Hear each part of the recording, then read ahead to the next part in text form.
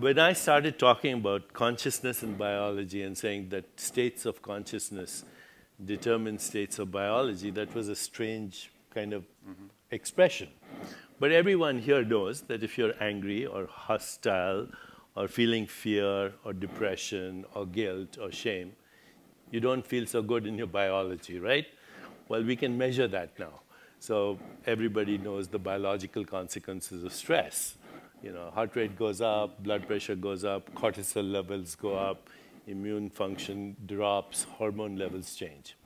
But now we also know that if you're in love or you're feeling happy, for whatever reason, that there's a shift in your levels of oxytocin, dopamine, serotonin, opiates, which we now actually know. These are common words.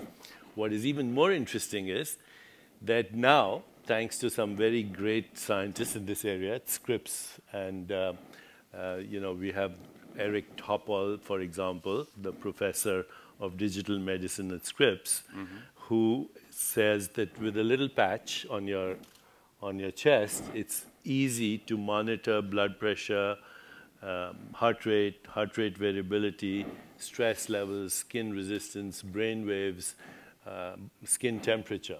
So I can put a patch on you, Steve, and if you have an iPhone, this is off right now, but if it's on, it can pick up your biological parameters and transmit these wirelessly to Scripps.